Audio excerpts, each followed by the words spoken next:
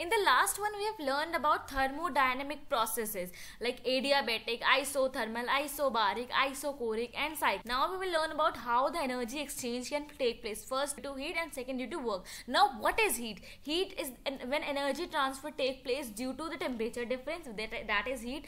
When energy transfer take place not because of the temperature but due to something else, that is called work. Now work can be of many types: mechanical, gravitational, magnetic, electrical. Now if we see, the same energy transfer can be due to work and can be due to heat at the same time, depending on the choice of the system I'm taking. Like if I take a container with water with 25 degrees Celsius and surrounding with 25 degrees Celsius also, and I put a heater coil into it and I heat it. Now if I take system as water only, now heater coil will be a part of our surrounding, then the temperature difference taking place, then energy exchange will be due to heat. Now if I take water plus heater coil as our system, then